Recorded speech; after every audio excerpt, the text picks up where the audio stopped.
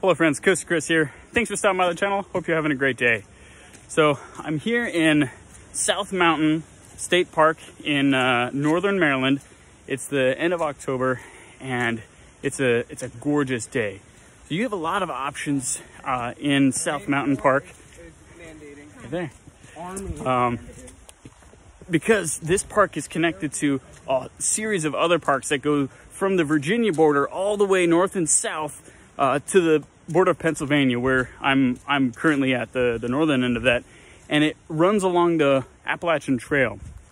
I think the people that you meet on the Appalachian Trail are some of the best, most, outdoor focused, like-minded people that you can find out in the woods. They always have, really interesting stories.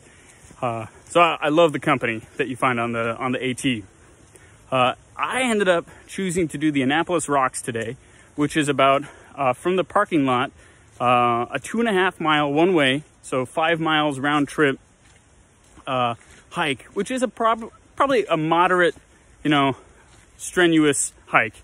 It's not strenuous, but it's definitely not easy, somewhere in between there, because about the first mile is all uphill.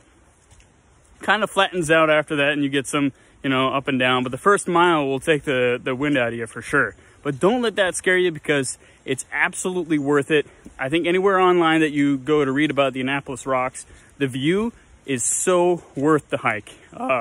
And you'll forget all about the first mile once you hit the view. You can see for miles looking west.